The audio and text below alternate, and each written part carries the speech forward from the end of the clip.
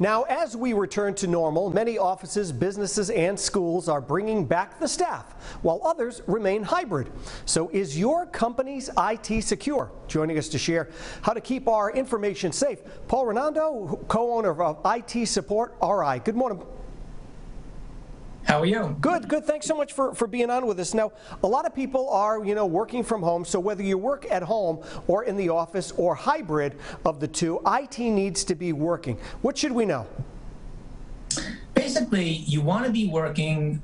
You don't want to change your practices where they're unsafe. So when the first rush came along to go to remote, everyone went crazy. They were doing it wrong. You have to get people on VPNs, which is a virtual private network, whether it be software or hardware. After that, we pretty much got things under control. The hacking went way up because with COVID and everything else, the attacks went way up, unbelievably, knowing that people are going to be connecting in an insecure way out of the office. The thing that we're noticing the most now is the hybrid problem.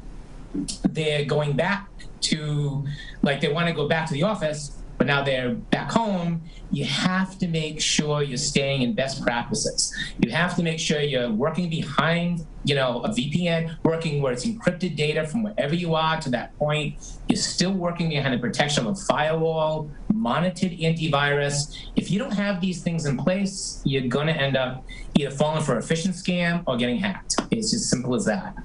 Let's talk safety concerns as well, because I would imagine when all of this happened, a lot of people went out and bought their own computers and they started working from home with their own personal computers. Now they may be back and people may be bringing the computer or the laptop that they're kind of been doing work on back and forth. What's the security concern with that?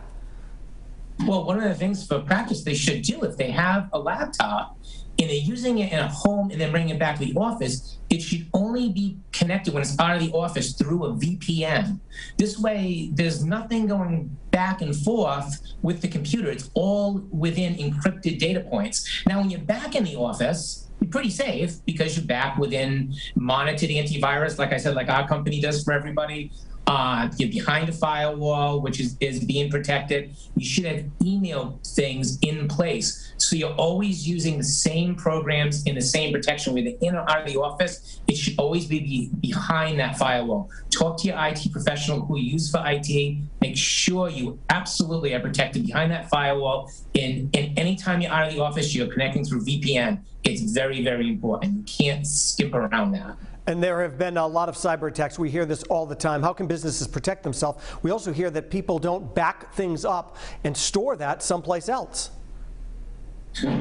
Again, your IT should be under, especially if you're any good-sized company, under an umbrella where someone is doing your antivirus, your firewall, your backups.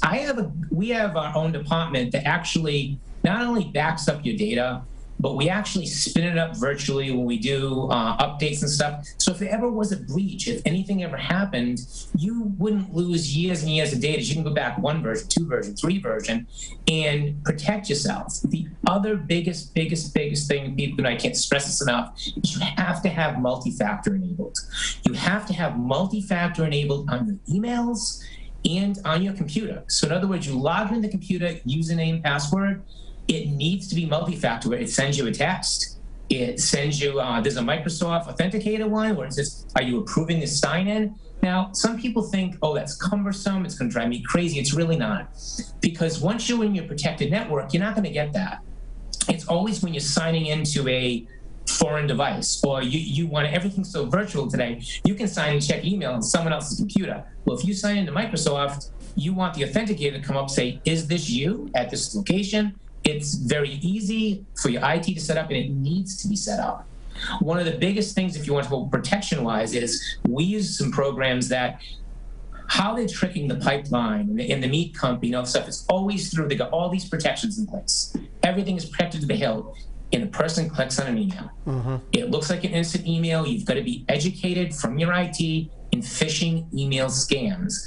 The other thing is there's other precautions you can take. Talk to an IT professional. One of the things that we do is, with the biggest scam, is you and I are going back and forth with emails for this meeting. They take one letter out of your name. I look up, I'm looking up, I'm talking, I'm not talking to you. Right. They're having me sign on to some other website or something like that. with our things, you get a red line. This is not the last person you talk to. Right. We do not recognize an email. It stops you from clicking on that and getting scammed. They are getting more and more advanced. Paul, thanks so much for your time. All great tips to keep us safe You're welcome. while we were getting back to work or eventually back to school.